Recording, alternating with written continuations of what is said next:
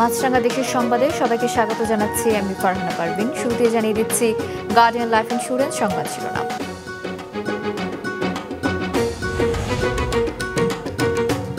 মৌলভীবাজারে সংরক্ষিত বন কেটে পার্ক করলে মারাত্মক হুমকিতে পড়বে জীববৈচিত্র্য, মত বিশ্লেষকদের। অনিশ্চয়তায় স্থানীয়রা। ষষ্ঠী পূজার মধ্য দিয়ে শারদীয় দুর্গোৎসব শুরু। ঢাক ঢোল কাঁসা ও শঙ্খের আওয়াজে মুখর মণ্ডপ, বিশ্ব শান্তি কামনা ভক্তদের।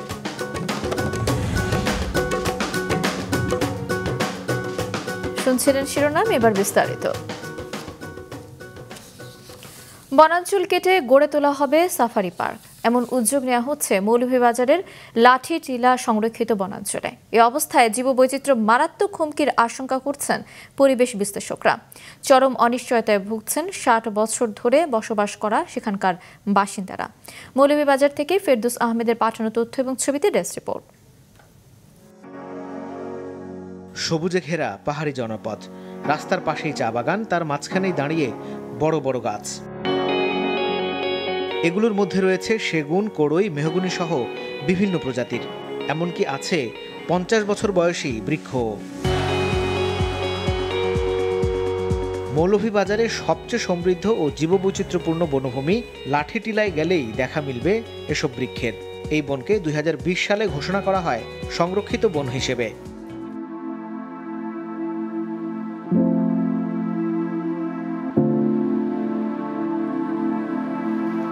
কিন্তু এই মনোরম প্রাকৃতিক সৌন্দর্য এখন হুমকির মুখে, কারণ সেখানে ৫,৫০০ একরেরও বেশি জায়গা জুড়ে সাফারি পার্ক নির্মাণের উদ্যোগ নিয়েছে বন বিভাগ। ফলে জীববৈচিত্র্যের হুমকির পাশাপাশি বসবাসের অনিশ্চয়তায় পড়েছে ওই গ্রামের প্রায় ২,০০০ পরিবার, যারা জায়গিরদার হিসেবে বসবাস করছেন অন্তত ৬০ বছর ধরে। এই সেগুন গাছ পালা, গর্জন গাছ যেগুলো আমরা নিজে হাতে রোপণ করছি, কিংবা আমার বাপেরা করছে, বাইয়েরা করছে, সবে করছে, এগুলো আমরা পাড়া দিয়ে রাখতেছি। আজ ৬০-৬৫ বছর ধরে এখানে বসবাস করি। আমরা বাপ দাদারা সব এখানে বসবাস করছে, আমরা বাচ্চা কাচ্চাও এখানে থাকে। আমরা এই মানুষগুলা যাইমু, আমরা সাফারি পার্ক চাই না। পার্ক হইলে তো আমরা অসুবিধা, কারণ আমরা অনেক দিন থেকে আসি এখান থেকে। যদি আমরা সরকারে উঠে দেয় তো আমরা করার কিছু নাই, যদি উঠে দিলে, কারণ আমরা অনেক দিন থেকে আসি, আমরা যাইমু করি। লাখ লাখ গাছ আছে, এই গাছগুলা কাটিয়া যদি সাফারি পার্ক করা হয়, এই বনের ক্ষতি বা এখানের মানুষের পরিবেশের ক্ষতি আইবে। সুন্দর পরিবেশটা এই সাফারি পার্কের নামে নষ্ট করার দরকার নেই। প্রস্তাবিত এই প্রকল্পের ব্যয় ধরা হয়েছে ১,০৪৭ কোটি টাকা। তবে বাড়তি ব্যয় সহ নানা অসঙ্গতি উল্লেখ করে এরই মধ্যে প্রকল্পটি অনুমোদন না করে তা ফেরত পাঠিয়ে দিয়েছে পরিকল্পনা কমিশন। পরিবেশবাদী সংগঠনের নেতারাও জানিয়েছেন আপত্তি। গাজীপুর ও কক্সবাজারে সাফারি পার্ক থাকতেও সংরক্ষিত বন এলাকায় সাফারি পার্কের যৌক্তিকতা নিয়ে প্রশ্ন তুলেছেন তারা। বাংলাদেশের মধ্যে একটি ছোটো দেশে কয়টি সাফারি পার্কের প্রয়োজন? আমাদের ইকোর ক্ষতি হবে, আমাদের পরিবেশের ক্ষতি হবে, এবং ভারত থেকে যে হাতি আসে, যে ভালুক আসে, যে বাঘগুলো আসে, মাঝে মধ্যে বাঘ আসে, এই যে আসার যাওয়া, এই যে প্রাণীদের আসার যাওয়ার পথ বন্ধ হয়ে যাবে। গাছগাছালি আছে, পশু পাখি আছে, এগুলো পরিবেশের ক্ষতি হবে, পরিবেশ ধ্বংস হয়ে যাবে। আমার মনে হয় না যে কেন সাফারি পার্কের প্রয়োজন আছে। এসব বিষয়ে সরকারের অবস্থান কিংবা স্থানীয়দের পুনর্বাসন পরিকল্পনা কি তা স্পষ্ট হওয়া যায়নি, কারণ অনেক চেষ্টার পরও বিভাগীয় বন কর্মকর্তার দেখা মেলেনি। ফোনে যোগাযোগ করলেও কোনো সাড়া পাওয়া যায়নি। প্রস্তাবিত এই সাফারি পার্কে বাঘ, হাতি, হরিণ, সিংহ, সামুদ্রিক অ্যাকোরিয়াম সহ বিভিন্ন প্রাণী কেনার প্রস্তাব রাখা হয়েছে। নির্মাণ হবে হ্যালিপ্যাড ও স্কাইওয়াক। এসব নিয়ে ভিন্ন মত আছে আরেকটি পক্ষের। এখানে যে অনেক লোকের কর্মসংস্থান হবে, যাতে আমার এলাকার তরুণদেরকে, শিক্ষিত যারা রয়েছেন, আমাদের ছাত্রছাত্রী ভাই বোন, তাদেরকে যাতে এই কর্মসংস্থানের ক্ষেত্রে অগ্রাধিকার দেওয়া হয়।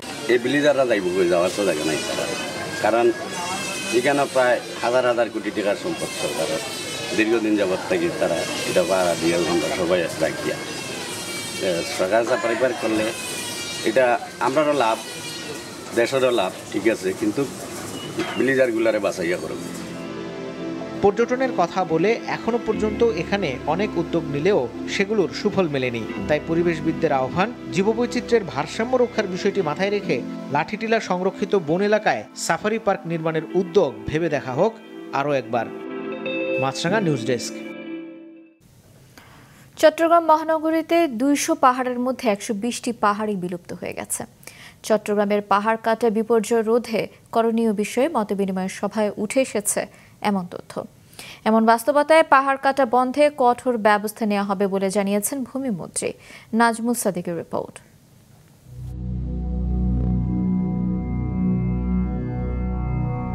একসময় পাহাড়ে ঘেরা ছিল বন্দরনগরী চট্টগ্রাম। নির্বিচারে পাহাড় কাটার কারণে তা নেই আর। নগরীর প্রায় 200টি পাহাড়ের মধ্যে এখন 120টির অস্তিত্ব নেই। বিলীন হয়ে গেছে নগরীর বায়েজিদ, খুলশি, পাঁচলাইশ সহ নগরীর বিভিন্ন এলাকায় মাথা উঁচু করে থাকা 57% পাহাড়।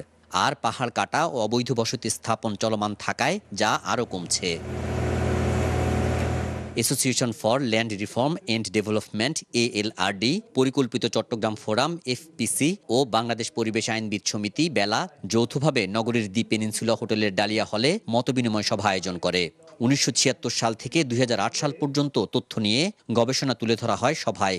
এতে পুনর্বাসনের নামে চট্টগ্রামের জঙ্গল সলিমপুরে পাহাড় কাটাকে বিভীষিকাময় বলে তুলে ধরে বাংলাদেশ পরিবেশ আইনবিদ সমিতি বেলা।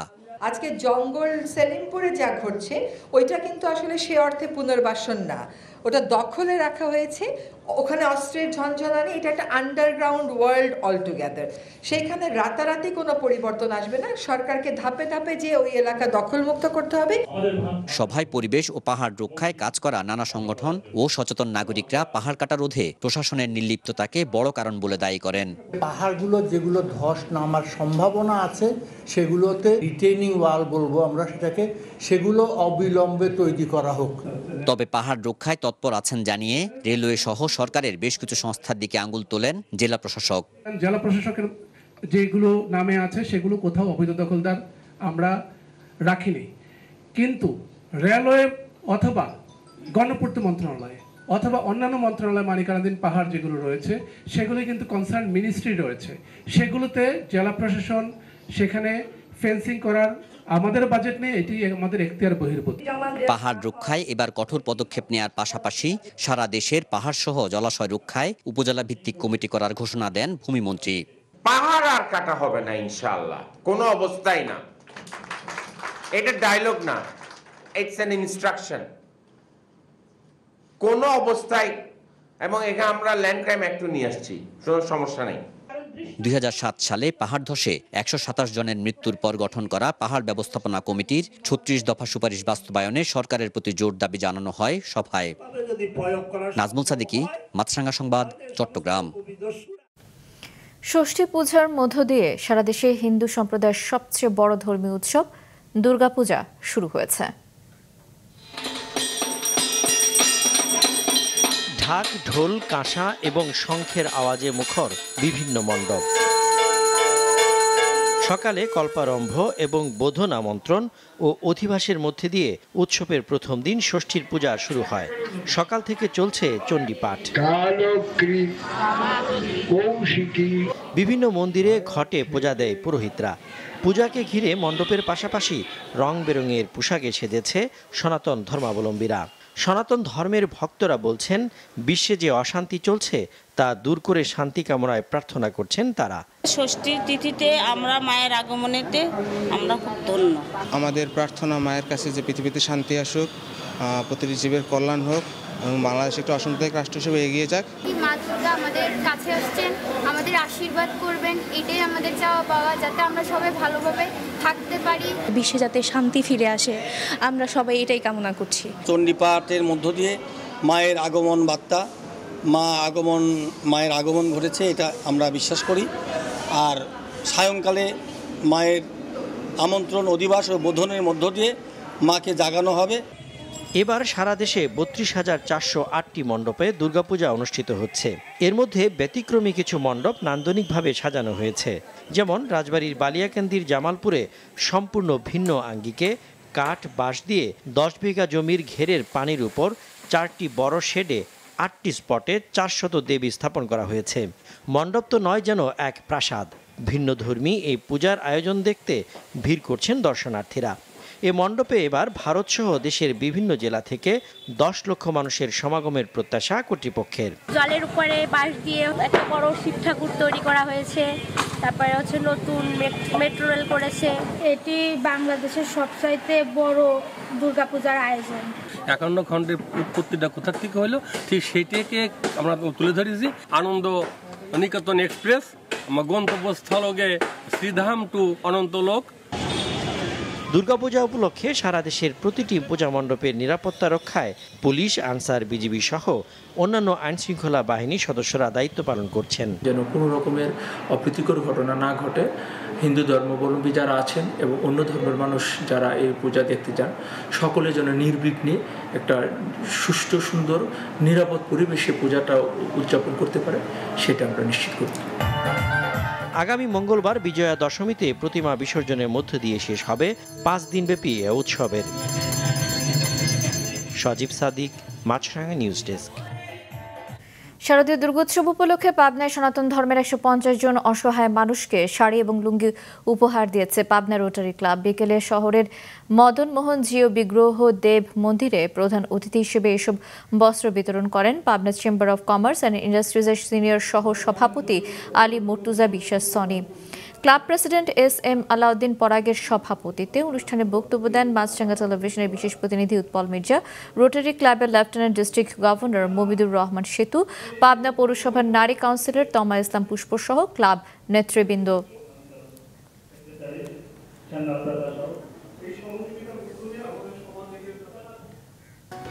ঢাকের ঢোলের বাজনা এবং সুরের মূর্ছনা ছাড়া দুর্গাপূজার কোনো আনুষ্ঠানিকতাই যেন পূর্ণতা পায় না। ষষ্ঠী থেকে দশমী সবখানেই চাই ঢাকের আওয়াজ। প্রতিবারের মতো এবারও কিশোরগঞ্জের কটিয়াদিতে বসেছে ঢাকের হাট। আজ রাতেই শেষ হবে এই হাট। কিশোরগঞ্জের প্রতিনিধি বিজয় খোকার পাঠানো তথ্য এবং ছবিতে ডেস্ক রিপোর্ট।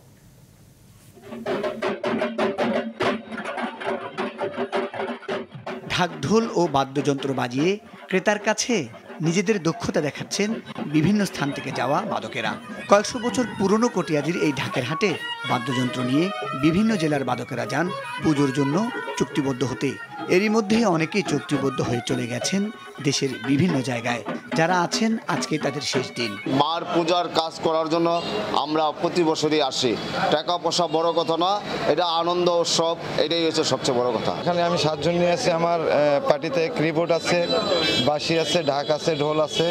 তো কথাবার্তা চলতেছে, যদি টাকা পয়সা বিল হয় তা যাব আমরা আর কি। ডাকডুল কাশি 3 জন 35,000 টাকা বলছে। যদি আমার বাবু মাত্র পরে আরো 40, 45 বা 50 এর আমি চলে যাবো। বিভিন্ন ডিস্ট্রিক্ট থেকে লোক আইসা যারা পূজার মণ্ডপে যারা পূজা করে এখান থেকে ডাক নিয়ে যায়। বংশ পরম্পরায় প্রতি বছরই এই হাটে ঢাকডোল নিয়ে হাজির হন ঢাকিরা। কন্দলের চুক্তি মূল্য কত হবে তা নির্ধারণ হয় ঢাকের দক্ষতার উপর।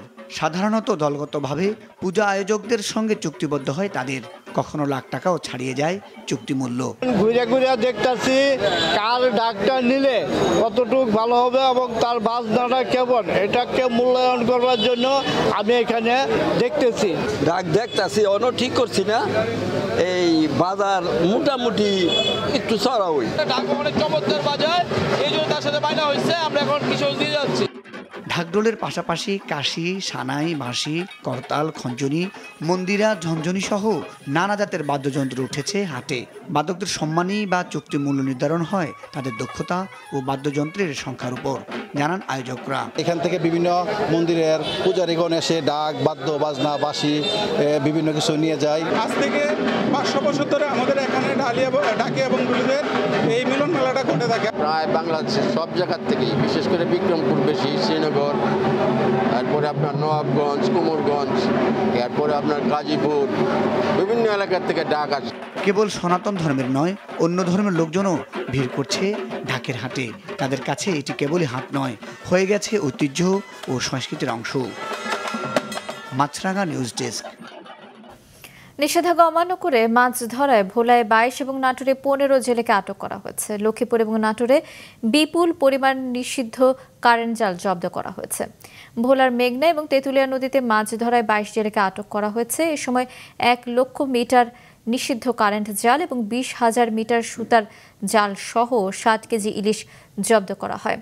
আটকদের মধ্যে 12 জনকে ভ্রাম্যমাণ আদালতের মাধ্যমে বিভিন্ন মেয়াদে কারাদণ্ড দেওয়া হয়েছে। এদিকে লক্ষ্মীপুরে মেঘনা নদীতে অভিযান চালিয়ে 9,000 মিটার কারেন্ট জাল জব্দ করা হয়েছে। এছাড়া নাটোরের বড়াই গ্রামে অবৈধ কারেন্ট জাল বিক্রির অপরাধে 3 জনকে কারাদণ্ড এবং 12 জনকে অর্থদণ্ড প্রদান করেছে ভ্রাম্যমাণ আদালত। এ সময় প্রায় 20 লাখ টাকার কারেন্ট জাল জব্দ করা হয়।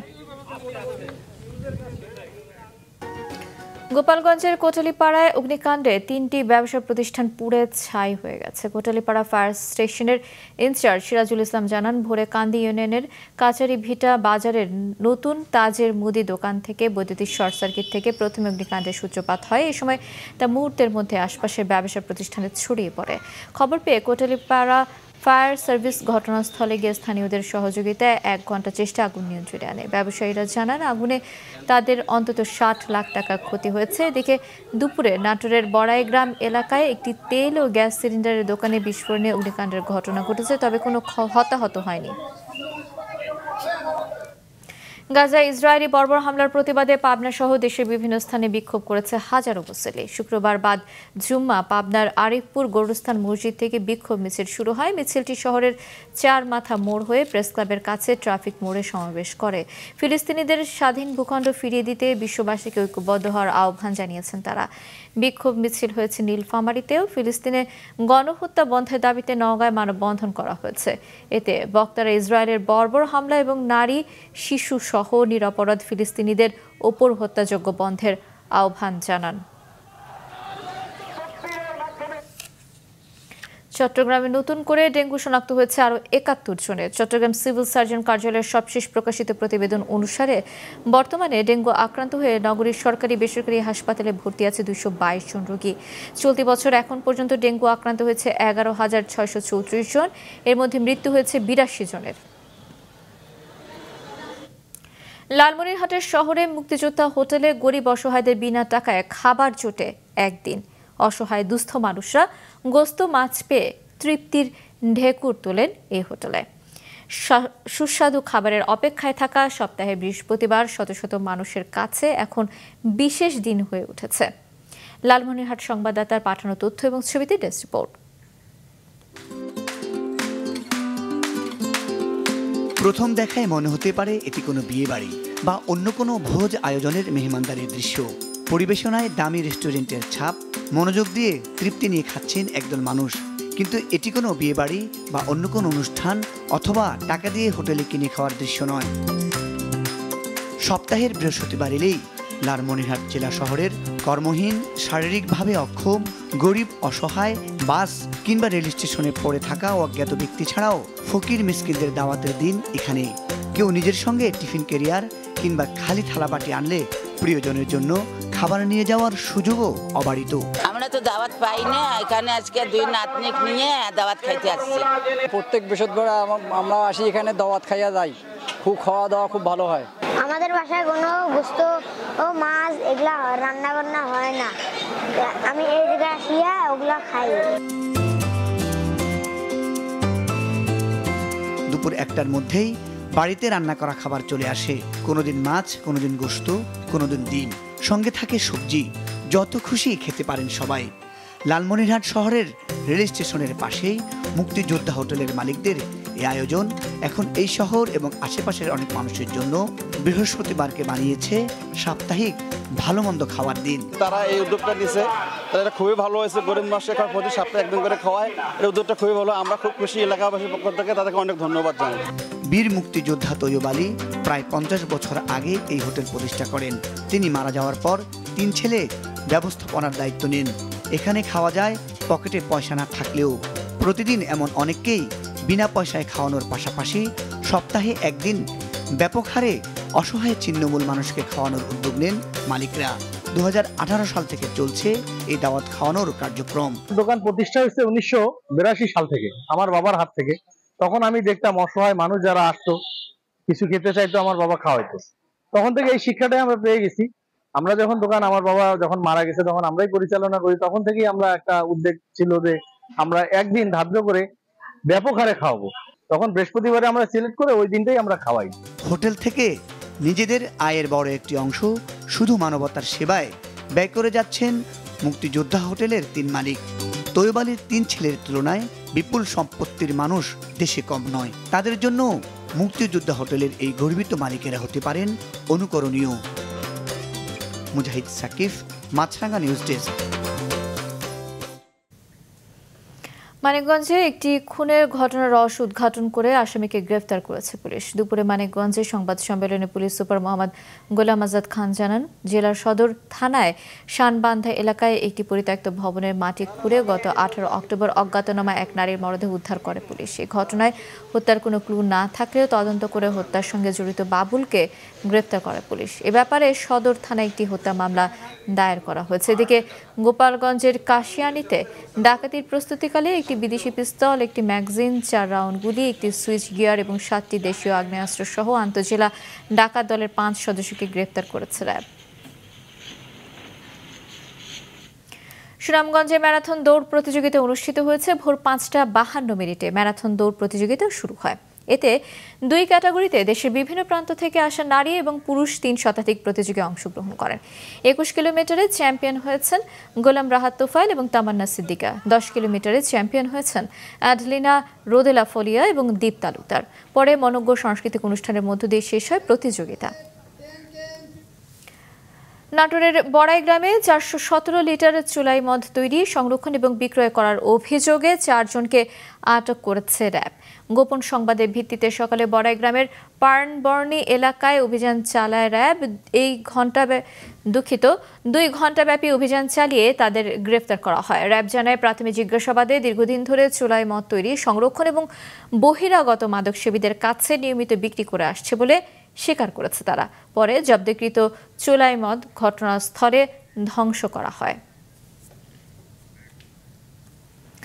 মাছরাঙ্গা দেশের সংবাদ শেষ করার আগে গার্ডেন লাইফ ইন্স্যুরেন্স সংবাদ শিরোনামগুলো আরও একবার। মৌলভীবাজারে সংরক্ষিত বন কেটে পার্ক করলে মারাত্মক হুমকিতে পড়বে জীববৈচিত্র্য, মত বিশ্লেষকদের, অনিশ্চয়তায় স্থানীয়রা। ষষ্ঠী পূজার মধ্য দিয়ে শারদীয় দুর্গোৎসব শুরু, ঢাকঢোল, কাঁসা এবং শঙ্খের আওয়াজে মুখর মণ্ডপ, বিশ্ব শান্তি কামনা ভক্তদের। ছিল এখনকার মতো। ফেসবুকে আপডেট পেতে ভিজিট করুন মাছরাঙ্গা টেলিভিশনের পেজে, ইউটিউব চ্যানেলে দেখতে পারেন আমাদের সংবাদ প্রতিবেদন এবং অনুষ্ঠান। আমাদের পরবর্তী সংবাদ সন্ধ্যা 7টায় দেখার আমন্ত্রণ রইল।